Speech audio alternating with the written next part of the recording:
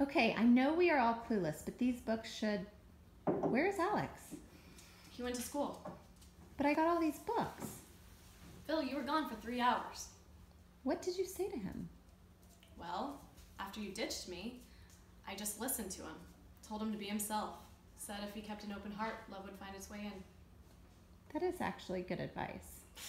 It's bullshit. A total mom answer.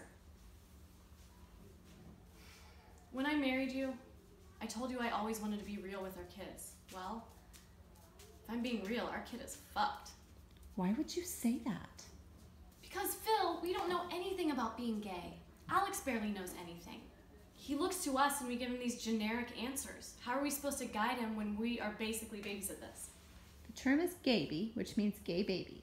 I learned a few things from that book I skimmed while driving home. Almost hit a pedestrian, but it was worth it.